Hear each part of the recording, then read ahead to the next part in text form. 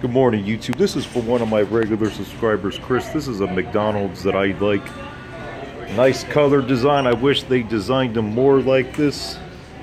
In the, like the darker color palette of this particular McDonald's. The brown, a lot of them are just too rich. See, this one's about 6 years old, but I actually like this one pretty good. Pretty nice, you know, style seating, you know, bench wise.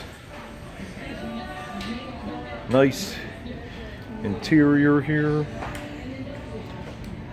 And I like this interior of this one because the darker color palette matches pretty good here.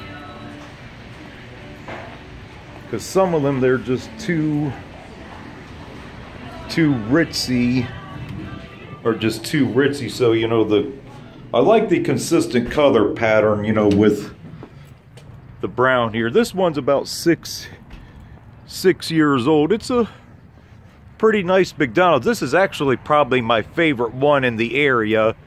This is in Beavercreek, right near the Best Buy and the Lowe's.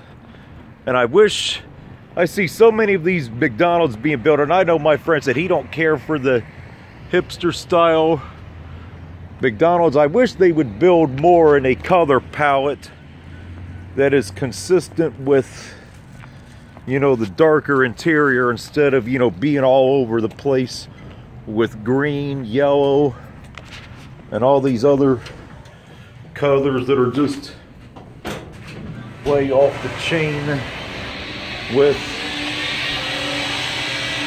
So yeah, it's a pretty nice interior here. Of course, I can remember when these places used to have a playground, but this is pretty much what they left for the kids anymore. Nice colors, you know, with the white table and the brown. But anyway, that's it for this one.